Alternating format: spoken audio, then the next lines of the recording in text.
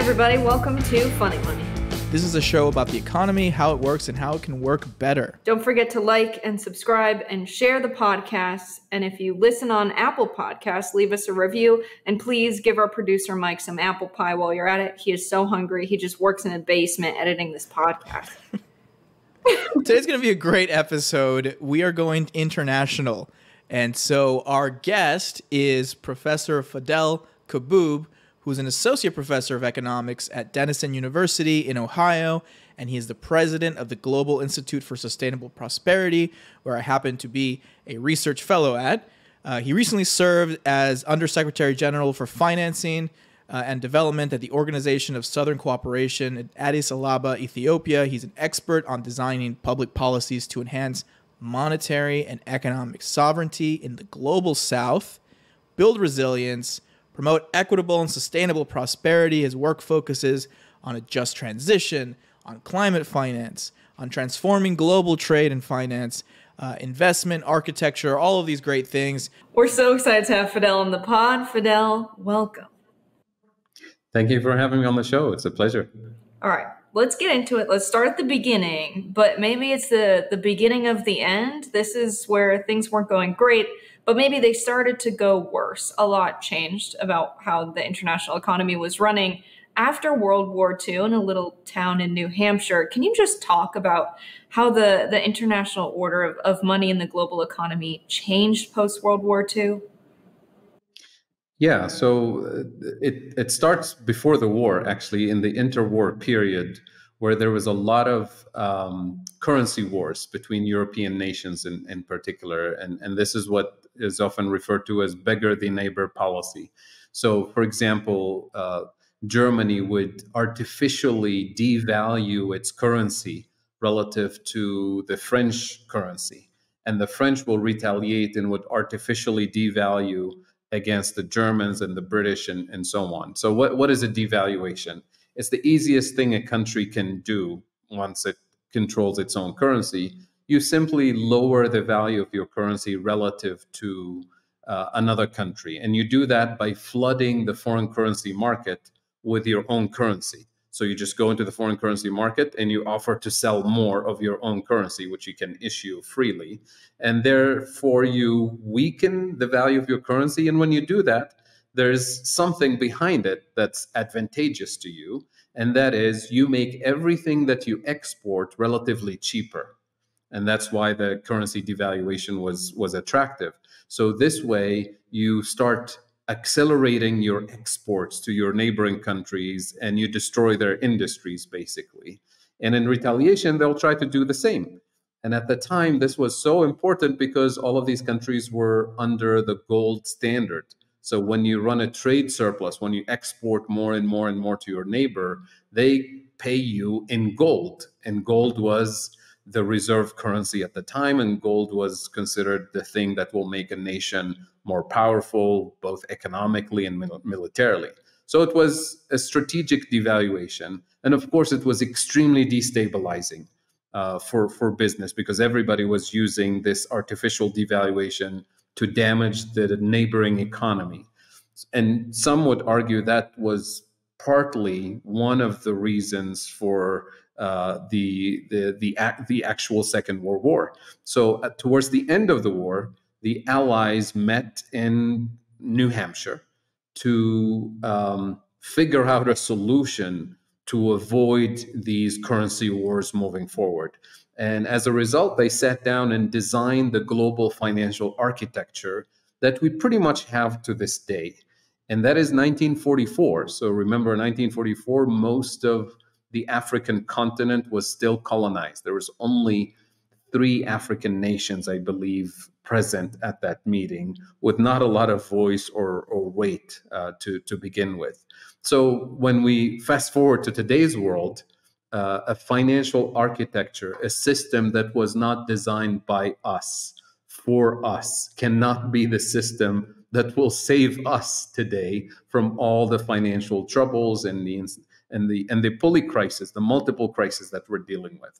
So, but to go back to your question, that financial architecture was sort of a competition, 2 proposals. One coming from the American side and one coming from the British side.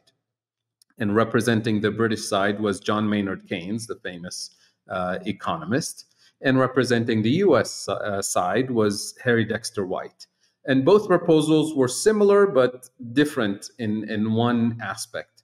The first component of this global financial architecture was to create the IMF, the International Monetary Fund, which will be sort of like the emergency room for countries that have a currency crisis. In the past, when you had a currency crisis, you can use this artificial devaluation to stabilize your economy, but at the same time hurt your neighbors with this currency devaluation. So the IMF would be the place for you to go to avoid this currency war. The IMF will step in and give you foreign exchange, help you stabilize your economy. So it's like a short-term emergency loan to stabilize the economy until you recover. This way you don't hurt your neighbors. So that was initially the role of the IMF, and to some extent it still functions for the same purpose, except the conditionalities that it imposes on countries that are in currency crisis are extremely severe. They're austerity conditions, and they tend to actually hurt the economies in the long run. We can come back to this. The second component of this global financial architecture was the creation of what we know today as the World Bank. Initially, it wasn't created to develop the global south or to deal with climate change or any of that, because the global south was colonized. So what was the role of the purpose of the World Bank? Initially, it was essentially the bank to finance the reconstruction of Europe, because Europe was completely destroyed. And after Europe was rebuilt, after a decade or so, it was sort of reinvented in the 60s and 70s. As most of the global south gained independence, it was reinvented into a development bank, the bank that we know today. So that's what we ended up with from the Bretton Woods system. The Keynes proposal, which didn't go through, included a third component, which will be sort of like a global central bank. That would be the balancing entity for the global financial architecture. And it's very simple, mechanical proposal, but very politically unacceptable at the time. So the idea was for countries that have trade surpluses, they would use their surplus either to create full employment domestically in their own country. So they would spend their surplus, create jobs, build infrastructure, do whatever the national priorities are. Or they could spend their surplus to buy things from abroad. In this way, they would help other countries create jobs and develop and reduce their trade deficit if they have a trade deficit. Or the third option, if you don't use it, if you don't use your surplus, after 3 years or so, you lose it. In other ways, it goes to this international central bank that would take that unused surplus and reallocate it to the countries that have structural trade deficits to help them develop, build infrastructure, and balance their economy. So it's a use it or lose it system. And of course, at the time, the US wouldn't accept such proposal because it was very clear after World War II that the major producer and exporter in the world was going to be the United States, because Japan was destroyed, Europe was destroyed, and the rest of the world was essentially the global south. So who's the major industrial producer that's going to help rebuild Japan, rebuild Korea, rebuild the rest of the world? It was the US. So the US didn't want an international organization to take its surplus and reallocate it based on whatever criteria to other countries that the US may not want to give its surplus to. So the US wanted to be fully sovereign and not have any organization tell it what to do. But in practice, this is the beauty of Keynes's proposal. In practice, the US rejected Keynes's proposal, so we didn't have that system. But in practice, the US did exactly what Keynes suggested. The US took its trade surplus and more, actually, and gave it as a gift to Europe in the form of the Marshall Plan. Without material and financial aid from abroad, the European nations faced complete collapse. To save Europe from this disaster, General George C. Marshall, the United States Secretary of State, in 1947 made a dramatic appeal to the people of Europe.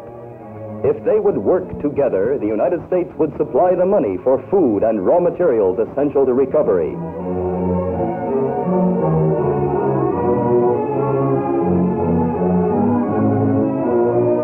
We're talking about the equivalent of 5% of US GDP was gifted to Europe. In today's dollars, this will be close to $1.5 trillion, right? And today we're talking about, we don't have any money for climate change. We don't have any money for, loss and damage fund to compensate the global South for the damage we caused, things like that. So just to put things in perspective. So that's the IMF, the World Bank, the Bretton Woods system that we ended up with in 1944. Then there's another major organization which we can talk about, which is the WTO, that was created much, much later, but the process for it started in the 1960s through the GATT, a series of GATT agreements that culminated in the creation of the WTO. And that's kind of the third pillar of the system we live in today. Yeah, let's actually get into the World Trade Organization for a second here. Would be curious for you to just explain what it was at its genesis and then what it actually went on to do. So it started as a series of free trade agreements, initially between major developed countries, the US and Europe and Japan and Australia and so on. And then eventually it started to include more and more of the developing nations, because in the 1960s and 70s, quite a bit of the global South became independent countries and started signing their own agreements and so on. But the basic principle of it, and this is something that people are always forget about the history of international trade as it relates to development. It was a belief that free trade enhances competition, that free trade is good, it's healthy, just like sports competition is healthy for you, except that in sports, I always use the boxing metaphor here. If you like boxing, and you will never see a heavyweight champion in the ring with a lightweight champion and call that healthy competition. It's illegal, it's immoral, it's ugly, nobody wants it, no matter how much you like boxing, right? But in international trade, we allow a heavyweight champion like the US or Japan in the ring with a lightweight champion or lightweight boxer from the global South, and we call that healthy competition. It's good for you. Of course it's not. It's destructive. So some of the basic rules of the initial GATT agreements and international trade agreements was, okay, we agree some of the countries in the global South are not competitive enough. They're recently independent. They're not industrialized. So we'll give them a little bit of time. This was called at the time the infant industry hypothesis. It's like a little infant. You have to give it time to protect it, to grow it until it's strong enough to withstand competition. So a lot of the developing countries were exempt from these trade rules for a period of 10 years, 15 years, depending on the agreement. And the idea was that they will use that time to grow their industries and be able to compete. And of course, due to a lot of reasons, some of those countries, the majority of those countries, were not able to industrialize in the same way as the US. 10 years is not enough to industrialize.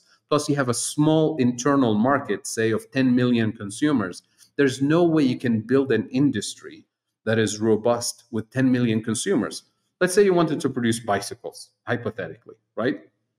You have 10 million consumers. You produce the first 10 million bicycles in the first year and a half. And then what do? You're going to have to export to a larger market, because every time you talk about manufacturing, the key word is economies of scale.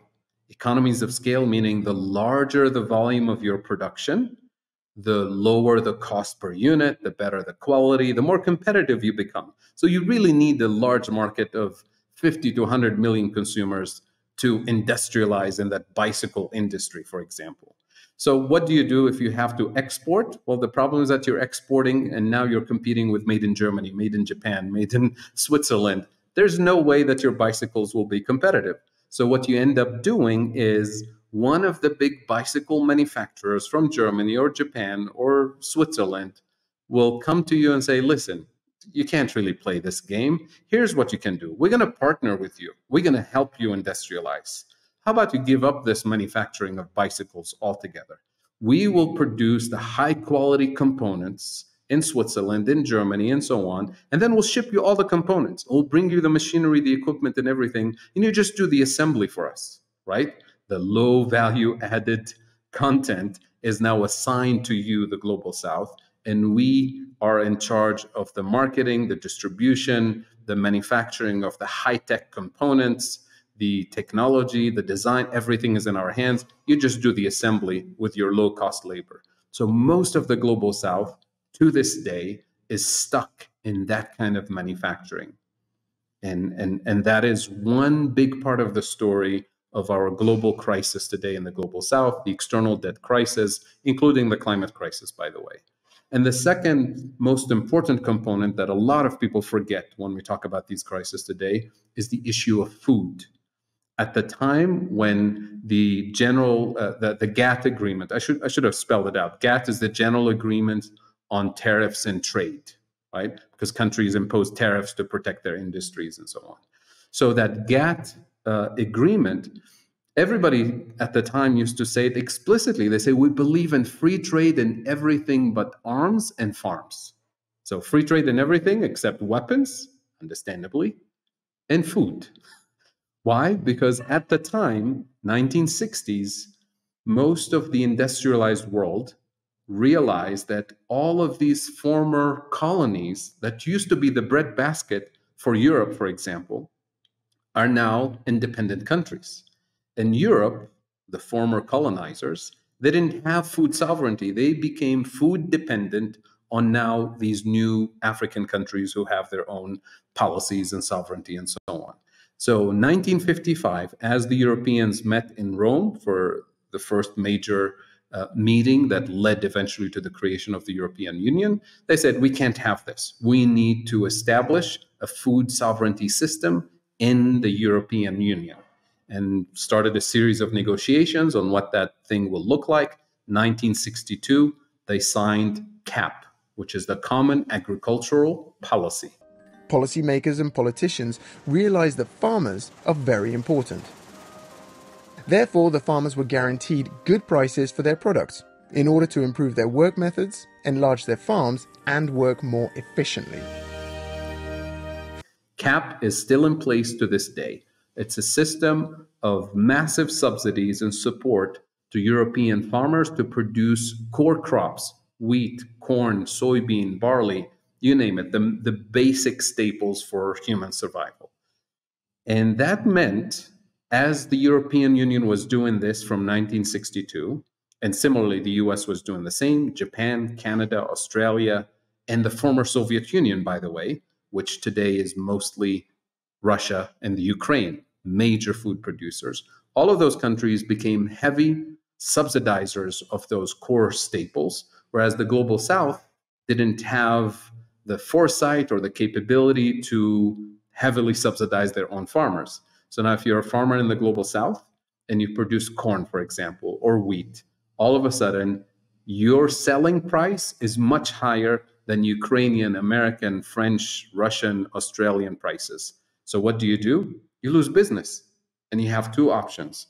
One is to sell the land, give up farming, and move to urban areas and work on these new factories, right? Assembly line factories to assemble those components for those bicycles as a low-wage worker.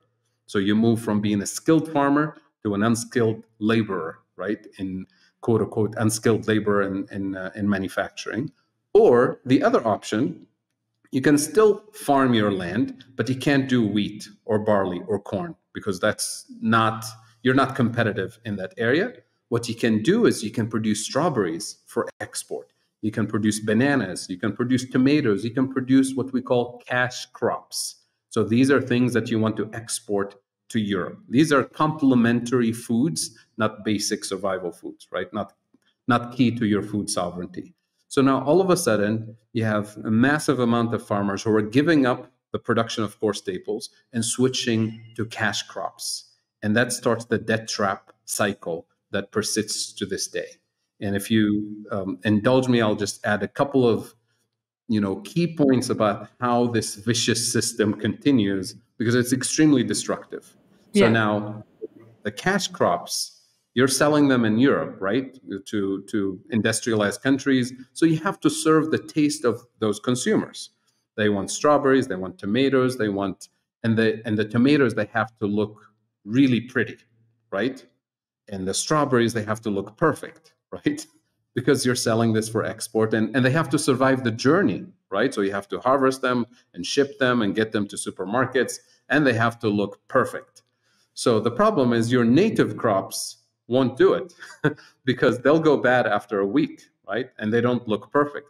And they may not match the taste of the European consumer. So over time, you gradually start switching your native seeds and native crops with imported crops from Europe, from the US, from other places to match the needs of your customers, right? Customer is king here. So the problem is those seeds can't really survive in your climate unless you give them lots of fertilizers, lots of water, lots of pesticides, right? So that they look clean and perfect, which means after you use those seeds and fertilizers and pesticides, all of which you have to import, by the way, after you do that for 5 to 10 years, the yields start to decline. Why? Because you've just burned all the nutrients in your soil. So what do? You have to buy even more aggressive fertilizers. You have to cultivate larger areas of land dedicated to that particular crop. And now you have to consume even more water. In many countries in the global south, you're facing droughts and so on. So you've moved away from the seeds that can survive years of drought, that can, produce a reasonable yield without fertilizers, without pesticides. And now you're becoming completely dependent on these imports.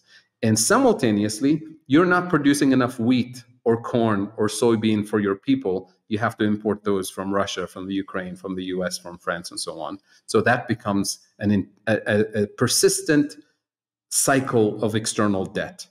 Fast forward to today, Africa, for example, imports 85% of its food. The most fertile soil on the planet, right, is in Africa. And yet we import 85% of the food on this continent, not by accident. Again, all you have to do is go back to the 1960s and follow those major decisions and how they persist to this day. So that's the system we live in today. And eventually GATT, after many, many countries joined, it turned into the World Trade Organization, the WTO, which is the international organization that governs the rules of free trade. And of course, it became more vicious over time by establishing more aggressive rules against countries in the global south who try to subsidize their industries, because that's unfair, right? Or try to subsidize their farmers because that's unfair competition, or try to impose tariffs and restrictions on imported goods, right? So if you do that, you get taken to court within the WTO, not an independent court, within the WTO, says, look, you signed to these rules, you agreed to these rules, now you're subsidizing your industry, you can't do that. We're going to impose sanctions, we're going to isolate you, or you're going to have to pay compensations for the companies that lost business because of your subsidies and so on. So this is what Professor Chang from Cambridge in his famous book referred to as kicking away the ladder. In his 2003 book, Kicking Away the Ladder, Chang argued that the developed world puts pressure on poorer nations to adopt certain economic policies. These, they say, are essential to economic development. But Chang asks, how did the rich countries really become rich? When he looked back through history, Chang found that past economic evolution did not resemble the process pushed on poorer nations today. Right, the countries that climbed to the top using a particular ladder, which is a ladder of subsidies and industrial policies and so on, after they reached the top and became industrialized, they turn away and they kick away the ladder, saying, nobody else can do this. We've established the rules and we enforce them, and you can't, violate those rules. So it gives you a little bit of preview of how that system that was, again, designed not by us, not for us, the global south that is, can't be the system that today will save us from a global food crisis, a global energy crisis, a global financial crisis. a climate crisis, of course.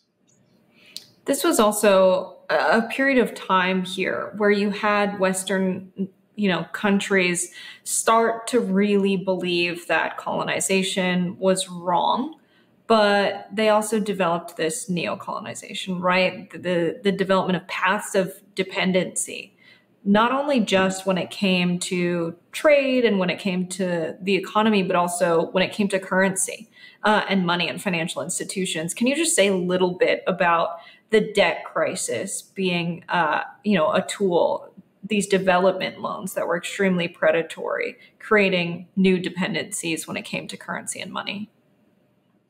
Absolutely. Well, in fact, I mean, the colonial period, over time became sort of embarrassing for the Western world because, you have people, preaching about human rights and freedom and liberty in the West, right? And democracy, while at the same time having, entire nations enslaved and colonized. It became untenable, embarrassing at home, but also in the global South, you have more and more, rebellions and arguments for independence. So, they did the right thing, right? We're no longer gonna, operate in a colonial system. We're going to transition to a system of independence, except the neo-colonial system that was established afterwards was essentially the continuation of colonial structures. Because during the colonial times, if you look at most colonizers, over time, they realized that they really didn't need their physical presence of their military troops. It became sort of troublesome after a while because it's just, drawing more attention, drawing more clashes. They figured that they could get all the benefits that they wanted from colonialism, which was extraction of resources, which is extraction of, labor power, which is having a large market in the colonies to dump the surplus output that they produce back home. They figured that they can actually continue to do that, extract resources, use low-cost labor, dump the surplus, and control and manipulate those who govern those countries remotely from abroad without any troops physically present, and by signing international agreements that lock those relationships into place to this day. So that's what we call neo-colonial system. And that was not done by accident because you can see it immediately after independence, how all of those international agreements and all of those bilateral relationships were established to continue the same colonial economic structures. And it continues to this day. So you fast forward to, today's world, what we have is if you divide the world into, say, global north and global south, and you net out all global financial transactions, that includes exports, imports, remittances of workers sending money back home, interest payments, even debt relief, foreign direct investment, all global financial transactions, net all those amounts. And the last figure we have from a few years ago is $2 trillion moving from the global south to the global north. That is money moving from the poorest countries to the richest countries, $2 trillion annually. And that number, when you go back, say, 20 years ago, was about $500 billion a year. And then it became $1 trillion, and then $1.5 trillion, and today it's about $2 trillion. And if we don't change anything about the global financial architecture that governs the system, this neo-colonial global architecture, that number will be $5, $6, maybe $10 trillion in a few years. And money will keep moving in the wrong direction. And the visual that you have there kind of put things in perspective. When you look at that $2 trillion, big circle that's actually moving in the wrong direction, it's sort of offset with all of this talk and all of this, back and forth about climate finance. Yes, we need to give the global south more financial support for a just transition and all of that. We're talking about a promise of $100 billion a year that was promised more than a decade ago. Very little of it was delivered. The best estimate from the last couple of years is maybe we've reached $20 billion in 1 year, not even close. And then when you talk about the Green Climate Fund, which was supposed to have, $100 billion a year. The last time I checked was less than $11 billion in it, with very restrictive conditionalities on who gets to qualify for that financial assistance. And a lot of it is loans, not really grants. And then there's that white, tiny little dot, which is $0 $0. That's the loss and damage fund. That's the actual reparations fund that John Kerry a few days ago told us, no way the US is not going to pay reparations to the developing countries for climate change. So put this in perspective. I take $2 trillion every year from you, and I promise to give you 100, and I only deliver 11. And then I promise to pay for reparations, and I give you 0 in that empty bucket. It's the worst joke you can deliver when it comes to observing what happens in the global financial system. And that is the system that we're talking about when we say changing the system that was created in 1944, that creates these vicious cycles of debt, that prevents sovereign countries in the global south from meeting the basic priorities and needs of their own people. And then on top of it, you throw a climate crisis that they didn't contribute to. Africa contributes cumulative contribution to CO2 emissions is about 4% of global emissions. That's the exact equivalent of what Spain emits every year. Spain alone, right? So we're talking about a system that's designed not to allow the global south to develop, to meet the needs and aspirations of its people. And then we turn back and say, well, you don't have a functioning system. You don't have a democracy. Well, how can you democratize a system that hasn't been decolonized yet economically? If I don't have the fiscal space or the financial wherewithal because I'm stuck in a debt trap because of all the rules you established in 1944, the colonial and neo-colonial rules, how can I economically meet the needs and aspirations of my people so I can have a democracy where I can actually respond to the needs of the people, right? So that's why I always say you can't decarbonize a system that hasn't been decolonized yet.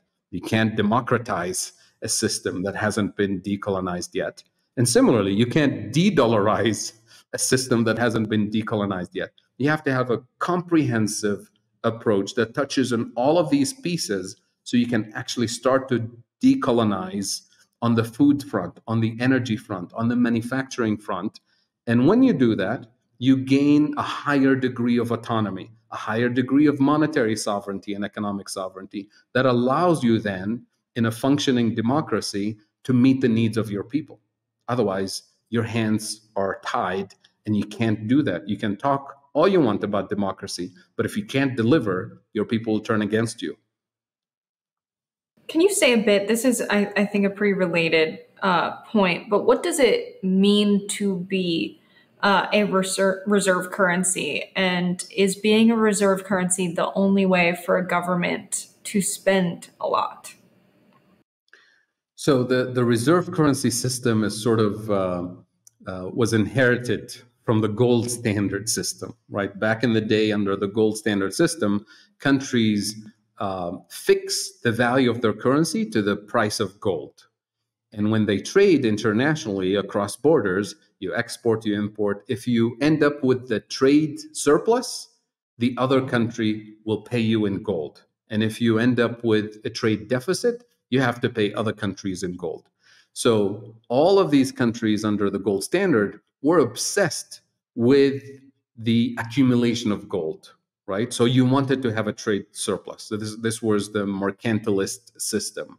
And one way to accumulate gold is either via trade. So the stronger your economy compared to your neighbors, the more gold you accumulate. The other option, of course, is you go colonize half the world and find those gold mines and accumulate more gold.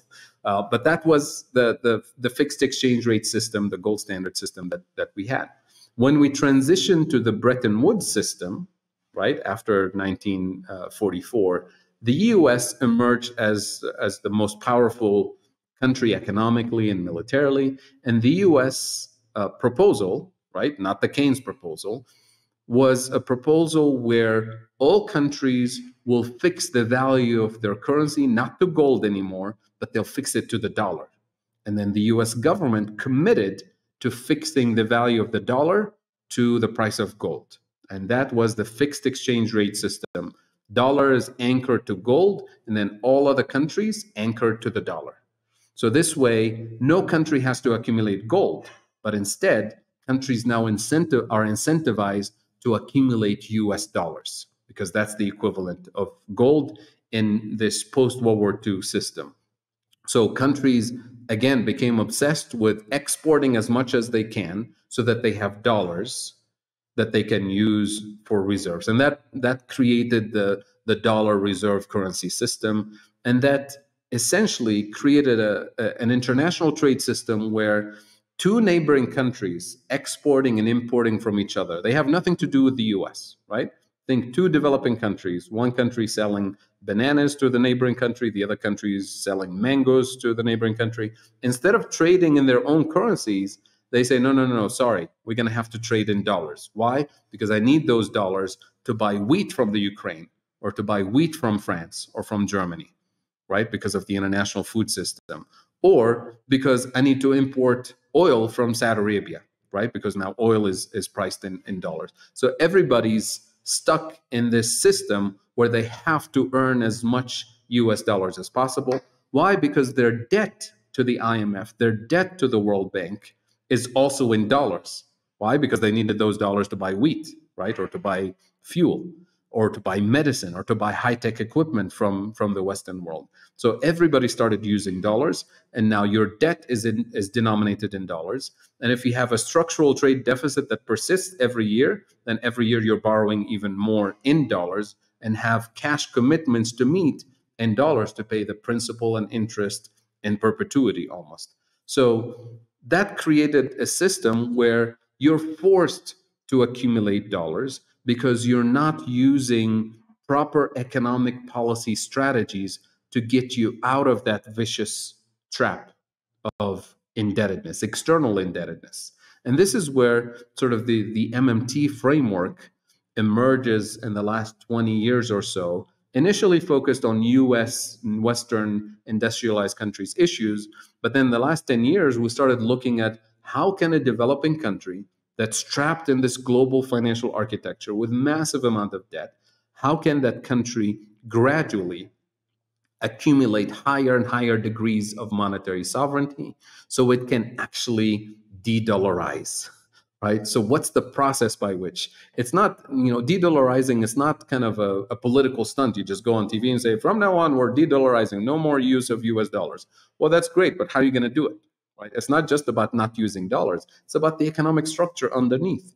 So that brings us to the three major deficiencies, structural deficiencies that countries in the global south have struggled with from the 1960s to this day. These are the structural deficiencies that create the external debt trap, that force countries into this locked, position where you constantly have to borrow more in dollars or euros or British pounds in order to continue to service the debt. But you're only using a Band-Aid solution. You're not actually structurally fixing your economy.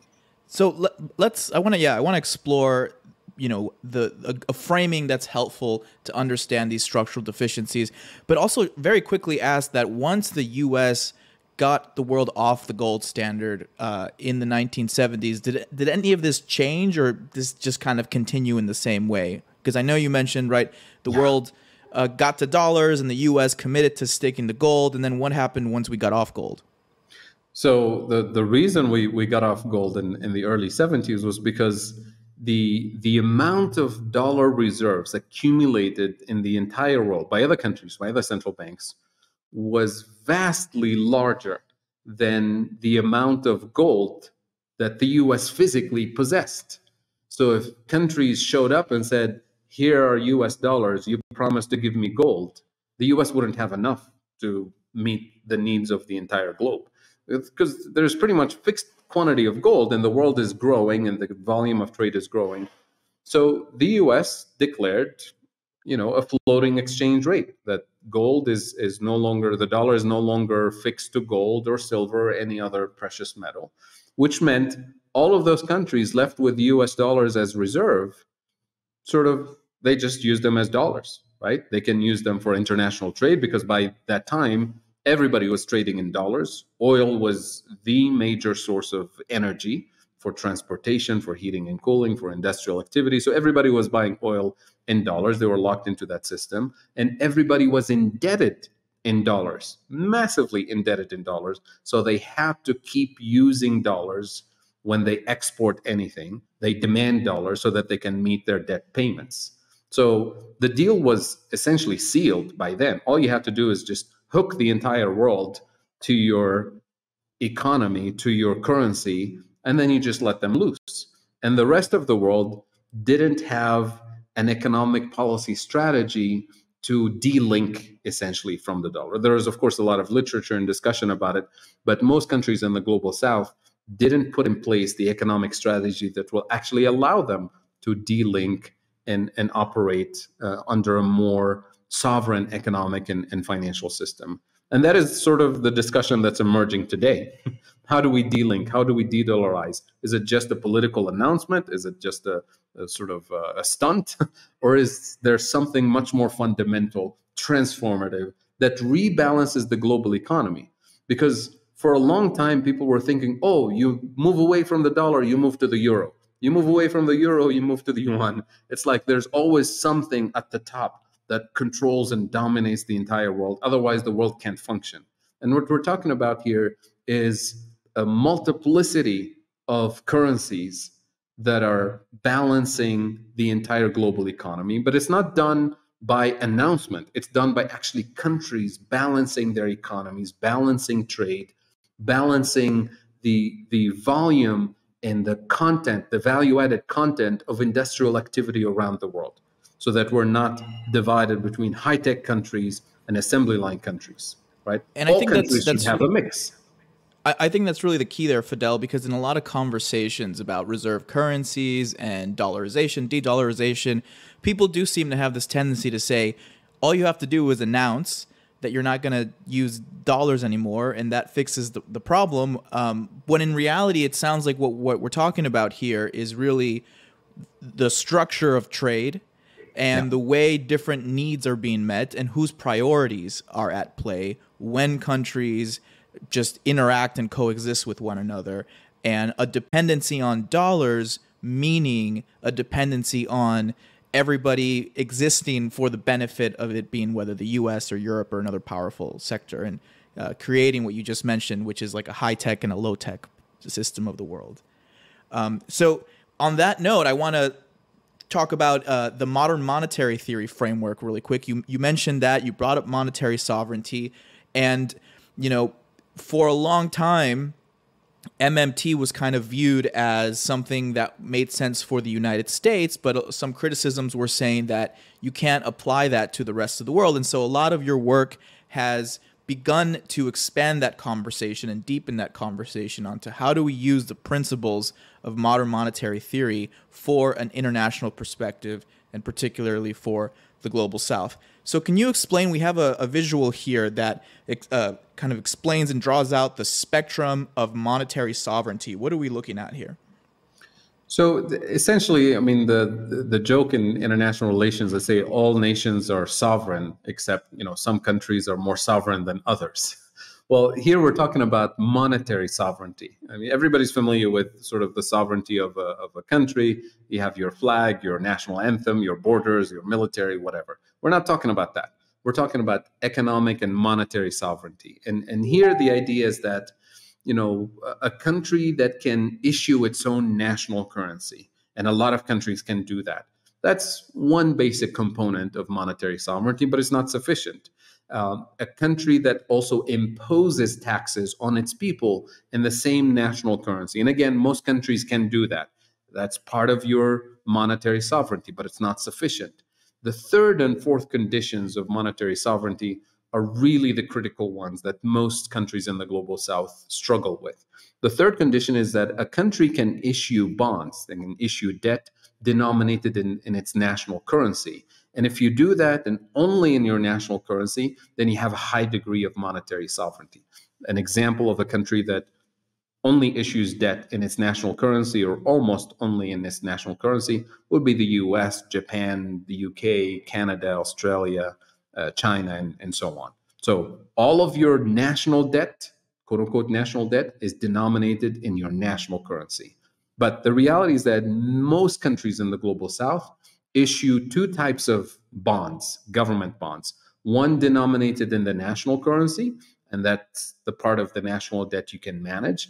And another significant component is issued in foreign currencies, that is, bonds in dollars and euros and British pounds and Japanese yen, which means you're borrowing in dollars or in Japanese yen or in euros, and you're promising to pay back plus interest in a foreign currency that you can't control, in a foreign currency that you must earn somehow, right?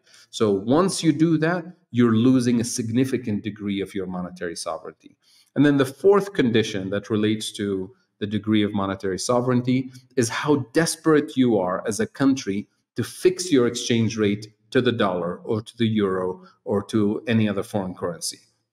If you're a country like the US that doesn't really need to have an active strategy and policy to constantly fix the dollar to another foreign currency, then you have a very high degree of monetary sovereignty. In other words, you can let the value of your currency float and fluctuate more or less freely without having to worry about it. The reality is that most countries in the global south are micromanaging in a very obsessive way the value of their currency relative to the dollar, relative to the euro. Why? Because they have to watch that exchange rate stability because they're so dependent on food imports and fuel imports and pharmaceutical product imports. Because if your currency weakens relative to the dollar, so your exchange rate drops, then everything you buy the next morning, whether it's food or fuel or medicine for your people, is going to cost you more. So you're literally importing inflation, and inflation in basic commodities translates pretty much very quickly into social unrest because people can't, withstand the higher cost of living for basic necessities. So that's why countries in the global south with massive amounts of external debt have to actively try to stabilize their exchange rate as a band-aid solution. It's not a long-term solution. And what does that band-aid mean? It means borrowing more dollars in order to keep the exchange rate stable, so you prevent that imported inflation from hurting your population. And now you're on the hook again to issue more bonds denominated in dollars for the next year to keep stabilizing that in an artificial manner. And that's the observation that MMT brings in and says, well, that's unsustainable, right? Economically unsustainable, financially, politically. So how do you get a country to gradually move on that spectrum of monetary sovereignty from the lower end of the spectrum to the higher and higher degree of monetary sovereignty? And you do that by addressing the root cause of your external debt, the root cause of your borrowing, which in the case of the global south are three basic deficiencies. Number one is massive food imports. You can, eyeball it when you look at the visual composition of the imports of developing countries. So massive food imports, massive energy imports, and this is true even for the biggest fossil fuel exporters. A country like Nigeria, for example, imports 100% of its gasoline, one of the biggest oil exporters in Africa, because it lacks the technology and infrastructure, because there are rules put in place and so on. And number three, the basic deficiency that we struggle with is the fact that we industrialized in a way that locked us into the bottom of the value chain, either completely extractive industries or assembly line factories that import all the components, the technology, the intermediate goods, even the fuel, right, to fuel the machinery in order to produce low value added content. So we import high value added content, we export low value added content, you're constantly deficient. So take these three together, food imports, energy imports, and value added deficiency, that produces a structural trade deficit year after year that you have to treat either with a band-aid or with a structural solution. The band-aid is you borrow money, you fix the exchange rate, and keep going. And that's what most countries have been doing. The structural transformation, and you go to the roots of the problems. You invest in food sovereignty, You invest in renewable energy sovereignty, and you invest in a different kind of industrialization that allows you to climb up the value chain over time. And that's the basic observation and premise of a transformative economic development policy. And that's the number one priority to address climate change, to address the climate crisis, to address the external debt crisis. So a transformative set of policies will take a country from that end of the spectrum of monetary sovereignty gradually to a higher and higher degree of autonomy.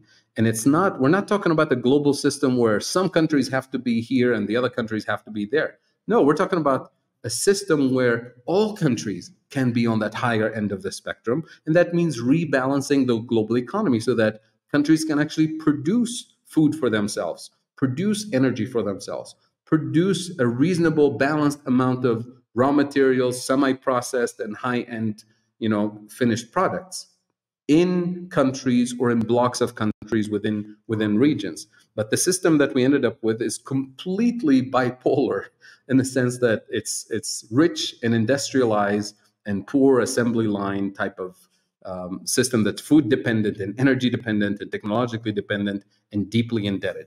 And once you accept your position in that system, it's very hard to undo it. And I'll give you an example, and this is why I always talk about when it comes to those solutions, investing in food sovereignty, energy sovereignty, and a different kind of industrial policy. The industrial policy part is really hard to do alone, right? And as I mentioned earlier, because in a small economy, even if you have 20, 30 million consumers, you can't industrialize. And that's why I always talk about global South cooperation, South-South trade and industrialization, Pan-African industrial policy. That is, take Africa, for example, especially today, in a world where critical minerals are, 100 times better than gold, right? Critical minerals that we use for all the high-tech equipment, all the renewable energy infrastructure, the batteries. Most of the critical minerals that we're talking about are right here on this continent or in Latin America. So the global South controls the actual source of minerals. So take Africa alone. Take a block of 20, 30 countries that have all the critical minerals in the southern part of Africa. And then you're talking about a market of close to 1 billion consumers. And we're talking about a continent today that has 600 million people who have no access to electricity. More than 900 million people have no access to a clean cooking system, right? We're talking about charcoal and things like that. Very dangerous for health, for climate, for all kinds of reasons, inefficiency and so on. So there's a huge demand for renewable energy production here, right? We have all the critical minerals. We have all the human capabilities. What we may lack is the industrial manufacturing capabilities, the technological know-how to actually manufacture solar panels and wind turbines and so on. So if you're a country on your own, you're sort of holding a slice of this big bargaining chip, right, with the rest of the world, saying, I have all these critical minerals. But if you put those countries together, you have the full chip. You say, listen, we have all these critical minerals. We have the demand internally, so we can industrialize and actually hit economies of scale because we have a large market. And we have the human capabilities. Now we would like to partner with you, as in partner, right? Not as in neo-colonial relationship.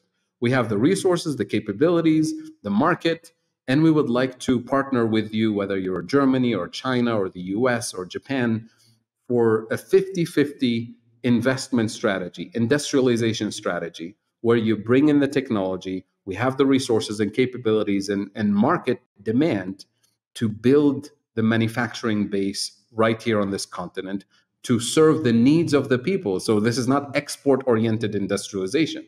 This is for producing value added and retaining value added within the same system. Not country by country, but a group of countries. And this is not, I'm not inventing this, right? This was done specifically in Europe. I'll give you the classic example where the European countries wanted to compete with the US when it comes to what Boeing was doing. Boeing was a global superpower, right, in terms of producing, manufacturing aircrafts and so on, not just military technology, civilian technology, and so on. So when the Europeans wanted to produce the competitive equivalent of Boeing for commercial aircraft, there wasn't a single European country that was able to do it because of economies of scale, right? Because you need a large market to industrialize in that high-tech sector. So what did they do? They produced a joint venture system where a whole bunch of European countries used their resources and capabilities in complementary ways and use the large market share that they collectively hold to produce Airbus. Airbus wouldn't exist today if it wasn't a joint venture of, a dozen plus countries in Europe. So here we're talking about doing the same thing in the global South context, not necessarily to compete with Boeing, but we're talking about basic necessities, manufacturing the basic units that we need for renewable energy, manufacturing the basic supplies that we need for a transportation system that links up the continent, manufacturing the basic needs that you need for agricultural investment so that you can acquire a higher degree of food sovereignty, agricultural sovereignty. So this is a different type of industrialization from the system we've started and developed in the 1950s, where it's just assembly line. That's not your industrial policy. When you're doing the assembly line type of work, you're actually contributing to the industrial policy of Germany, the industrial policy of Canada, because they produce everything and they assign a task to you, and you think that it's your industrial policy. That's not an industrial policy. So here we're talking about doing exactly what Europe has done, what the US has done, what Japan has done, what China has done, but doing it in a global South context. The problem that we face is a problem of vision. It's not a problem of not having, the tools or resources or capabilities or even the historical examples to follow. All of those exist, but we live in a geopolitical system, especially these days, that's emerging after the global financial crisis, emerging after the COVID crisis that disrupted global supply chains, and emerged after the Russia-Ukraine conflict. We see all the major economic blocs repositioning themselves, the US, China, and the European Union primarily. These are the big, blocs globally. We talk about, the Europeans are specifically literally talking about food sovereignty, literally talking about energy sovereignty in these terms, and literally talking about technological sovereignty, repatriating critical industries back home. The US is doing the same. China is trying to catch up on technological sovereignty after the US restrictions. So we're talking about these three blocks that tend to look into the future. We're talking about 50 to 100-year vision, right? This is where they see themselves. This is how they see themselves economically, politically, geostrategically, and so on. And once they have that long-term vision, they use all the tools they have, economically, economic diplomacy, to nudge every country, including countries in the global South, into position, so to speak, for that vision that they have for themselves. And I always say, if you don't have a vision, long-term vision for yourself, you're always going to be part of somebody else's vision. They're going to incentivize you and nudge you and lock you into a debt trap to put you in that position. So all of these three blocks, their view, their vision for Africa, for the global South, is more or less similar. They see the global South as the place for cheap raw materials. They see the global South as the place to dump their surplus output from industrialized countries. They see the global South as the place for exotic tourism destinations. And they see the global South as the place where you outsource all of these obsolete technologies for assembly line manufacturing. And that is exactly the position in which the global South has been for the last 50 plus years. And that's exactly the position that the global South has been in during the colonial times. That's precisely the same position. So the question for all of us today is this a turning point in world history where we can reposition the global South and balance the global economy economically and politically and ecologically? Or are we going to continue to perpetuate the same colonial structures and as a result not be able to meet the challenge of poverty, of climate, of stability, and so on? And that's the sort of the clarity of what is happening allows us to make a decision. Are we wasting our time, or are we serious about what we're trying to do? Something that a lot of countries in the global south sacrifice in order to perpetuate this system is employment. There's high unemployment, and there's a huge informal economy that people are making, close to nothing and not meeting their needs. Can we kind of very quickly talk about how the capacity to invest in employment can be part of the solution to getting us where we need to be? Absolutely. I mean, the good news about the fact that we have such a significant lack of productive capacity and deficiency in productive capacity in the food system and the energy system and the industrial system is that the solutions that will get us out of these structural traps of the debt trap are solutions that happen to be huge generators of employment. So you create millions of jobs to produce the basic needs, the basic pillars for your economy. And you can use something like a job guarantee program. You can start with a youth job guarantee, or you can start with, a head of household job guarantee and then scale up to a full-fledged job guarantee system where you literally have a guaranteed employment with decent wages and benefits, but directed and targeted towards areas that are structurally deficient in the economy. That is renewable energy investments, the industrial policy that we just talked about on a Pan-African scale, prioritizing the foundations of your economy as opposed to the system that we have today, which is prioritizing production of goods and services for exports to serve the needs of the global north. So it's about redesigning your employment policy to be in line with that grand vision that we've outlined, which is investing in food sovereignty, energy sovereignty, and manufacturing priorities. The basic observation that most people sort of skip or forget is that you can't have any economy anywhere in the world that can function without food and without fuel. These are the two basic pillars that unfortunately many of our countries skip and say, oh, we can import the food, we can import the fuel. Let's start producing, assembling those bicycles so we can export them to Germany, right? Or we can export them to France. But the problem is, how are you going to do that, right? How can you support an entire population with imported food, or almost an entire population with imported food? So, oh, don't worry about it. We export cash crops. Well, cash crops, you no longer can do that because of droughts, because of you've reduced the fertility of your soil with these pesticides and fertilizers. And say, oh, don't worry about it. We'll borrow from the IMF and we'll export even more. And then say, oh, we'll get more tourism. Tourism is great, right? You create millions of jobs in the tourism industry. You bring people who pay in dollars or in euros. So now you have the dollars and euros you need to import food and to pay for the debt and so on. Except tourism is actually a structural trap if you don't have food sovereignty and energy sovereignty. Why? Because the millions of tourists you bring, you have to feed them. So you import even more food, and high quality food, by the way, for them.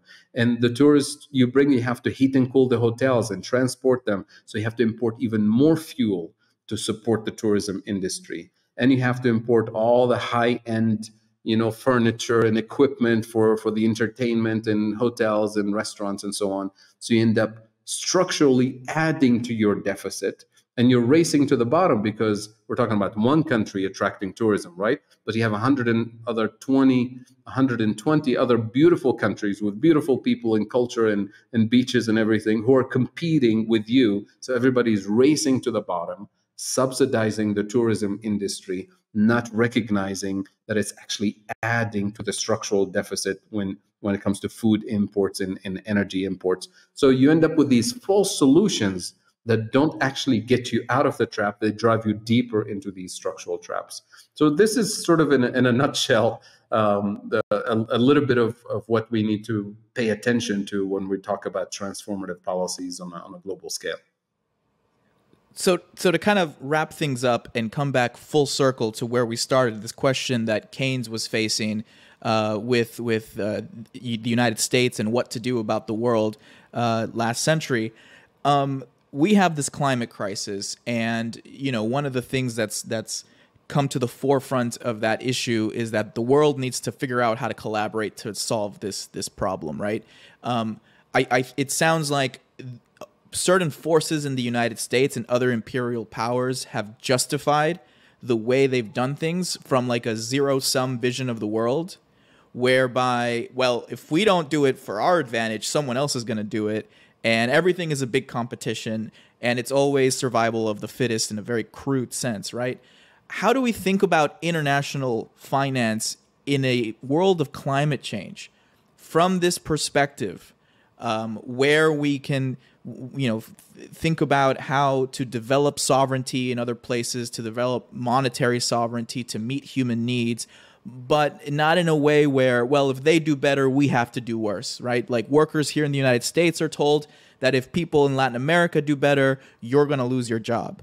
How do we rethink that so that we can have a vision for sustainable prosperity that includes everybody? Well, when you listen to the conversations today about the debt crisis, for example, in emerging markets, we're talking about a certain amount of debt relief. We're talking about providing more affordable financing for development, more affordable financing for climate adaptation and climate mitigation. Well, it's mostly for mitigation, very little for adaptation these days. The idea is that this will be sufficient somehow. But even if when you take into account that visual that we just looked at earlier, the $2 trillion figure, even if you cancel the entire debt stock of a particular country, of the entire global south today, that in and of itself will not be sufficient to solve our problems, to address the climate crisis.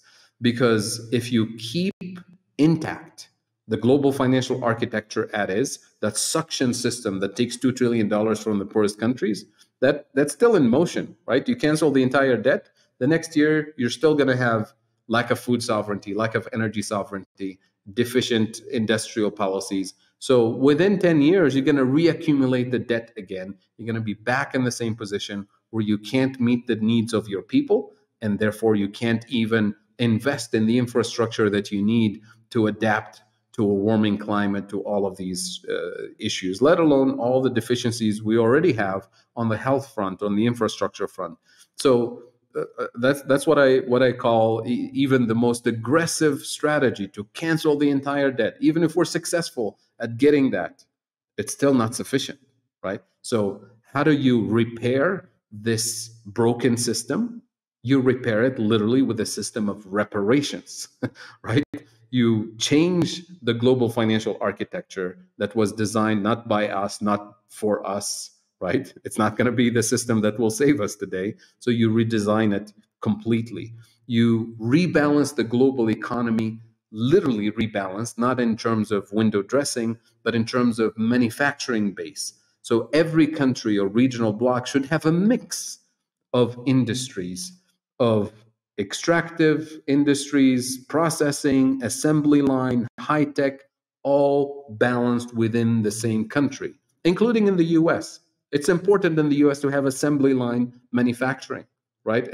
It can't be all high tech and all high paying jobs. It has to be a mix. There has to be agricultural self-sufficiency in the global south, not just in the US and Australia and in Ukraine and Russia and a handful of countries, right? Because we saw what happened. You have one conflict, you have one pandemic, and all of a sudden global supply chains are cut off and people go hungry in the global south.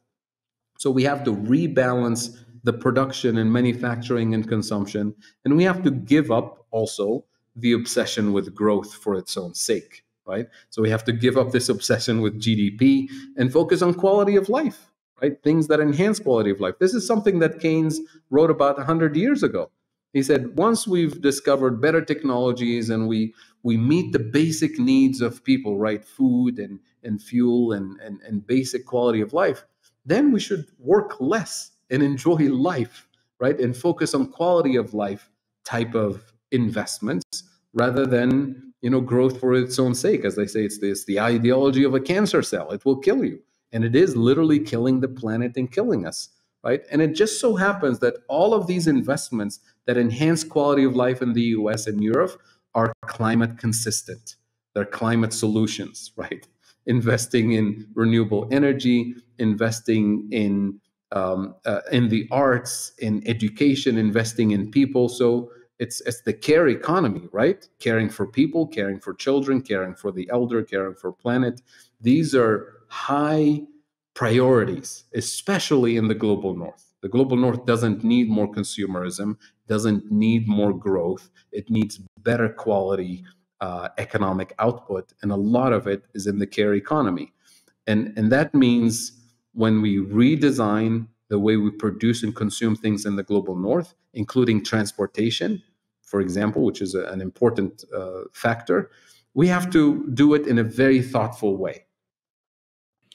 Thank you so much, Fadhel, for breaking all of this down with us. I want to give you a chance because I know after this pod, a lot of our listeners are going to want to find more of your work. So what are you working on? What would you point our listeners to? Well, you've highlighted this Just Transition report, which I had the pleasure of co-authoring with a group of independent experts working on issues of climate, energy, and development policies in Africa. The report is available on justtransitionafrica.org. You will find me in the next at least year and a half doing work related to this report. But instead of writing the report, it will be more of the policy advocacy and policy design work across the African continent. After that year and a half, I'll be back to Denison University for my teaching job. I took a 2-year unpaid leave from Denison to do this type of policy work in Africa. And I'm very excited to work with a fantastic team of colleagues who helped produce this report. You can find me on social media. I'm pretty active, and I usually share everything I do, whether it's a webinar or a new piece or an interview. So looking forward to engaging with everybody, especially on Twitter. Thank you so much, Fadhel. This was great. Thank you. Until next time, Fadhel, thank you so much. My pleasure. See you soon.